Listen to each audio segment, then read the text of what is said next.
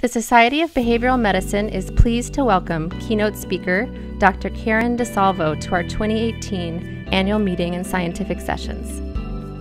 As a teenager, Dr. DeSalvo wrote a school report about a doctor in the radiation oncology practice where her mom was an office worker.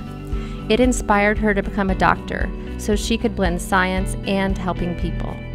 Years later, Dr. DeSalvo was treating patients in her hometown of New Orleans when Hurricane Katrina hit. In the aftermath, she founded a network of community-based healthcare providers. The experience convinced her that an individual's health wasn't just about the quality of their healthcare, it was also about their social determinants of health.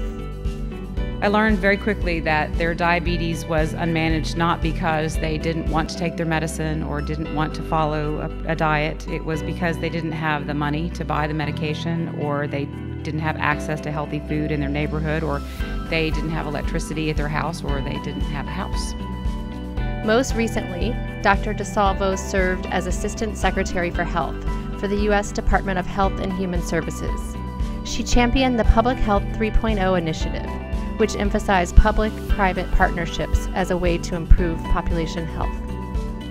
Join us in New Orleans to hear more from Dr. DeSalvo about how partnerships will transform population health.